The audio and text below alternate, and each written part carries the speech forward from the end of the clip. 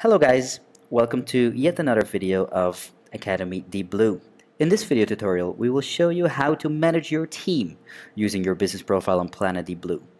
To get started, we log in on Deepblu and go to our business profile. To manage your team, you can start from two locations, one being the team button over here, the second one being profile roles under your settings. For now, let's start from this button. To manage your team, you click the three buttons and say Edit. Here, you first have to invite team members. If you are new to the platform and just finished setting up your business profile, you will see that this list is empty. The reason for this is simply because you don't have any dive buddies yet. Let's talk about adding a dive buddy real quick. Dive buddies have to be made with your user profile on Deepblu.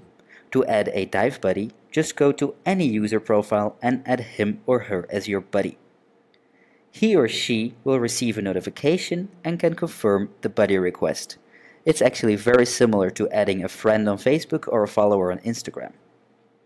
User profiles of regular users can be found by searching the search bar on top or by just browsing the community in live. Let's say we click on this person and we say add buddy. Now he or she will receive a buddy request and can confirm this.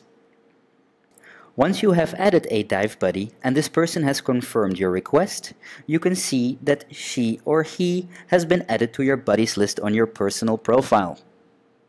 Personal profile, buddies. There have been people been added to the buddies list. Let's get back to our business profile. Team, edit a team, and there you go. When editing the team section, you have to click the plus icon on your added buddy to send him or her an invitation in the invite section. So let's do this real quick. Person has been added, person has been added. After he or she accepted the invitation, you will see his or her profile under the Our Staff. So right now we are waiting for him or her confirmation. The buddies I just added are listed under the staff. Now let's try to edit the team roles. To trace it back, normally before people can be listed as under the profile roles, they have to be invited.